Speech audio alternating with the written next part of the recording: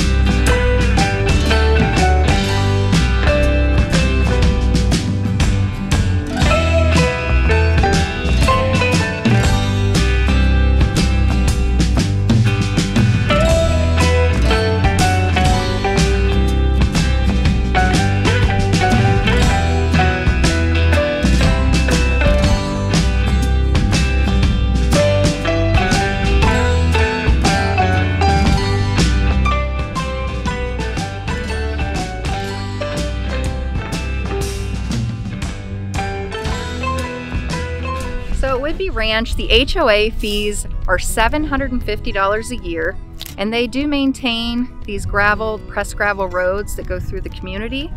Most of the lots in the neighborhood are 5 acres plus, so that means they're going to be on well, septic, and they do have underground power. There are not any current lots available, but there are 2 homes that are available. The price range currently kind of starts around the $1 million mark, but most of them are $2 million plus through this neighborhood. And you'll be able to see why as we tour through the community. You can just see how much land each house has and how nice they are, and how the whole entire neighborhood is kind of parked out, is what I call it, where all the underbrush has been taken care of and the trees are spaced out.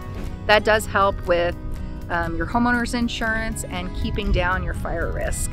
So I've talked about it before in Idaho, farm animals. It's a very popular question. You know, how many farm animals can I have? And that includes like horses and cows. And on this particular one, you're allowed to have 1 per every 5 acres. So if you want to have your mini farm out here, this might be the place you want to do it. If this looks like a neighborhood that you might be interested in, I'm going to put a link in the description below. If you click on it, it'll let you know what's currently available in this particular neighborhood. If you have questions, definitely reach out and give me a call. I'm happy to answer questions anytime. I want to tell you about some of the requirements for building in Whitney Ranch. You're going to need to at least build a 2,000 square foot home. That's the minimum for this particular neighborhood.